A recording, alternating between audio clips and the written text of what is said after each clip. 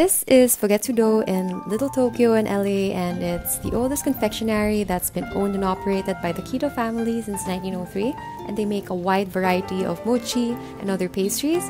And we went on Easter and they had these like bunny themed mochi, and we wanted to try a lot of different flavors, so we got an assorted box of 20, but you can also get like a small pack of 6 or 8 or 10 if you like. I personally started with the green tea mochi. And everything about this was just like perfection in a bite. The skin itself was like smooth, but you take a bite, it's like chewy, and the filling is a smooth bean paste.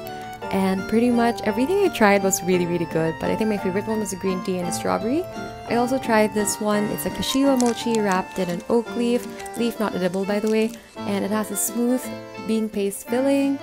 This one is the kiku, and it's with a white bean paste filling, and it's kind of like a cherry blossom pink. So if you're ever around the area or want to pay this place a visit, I highly recommend you do.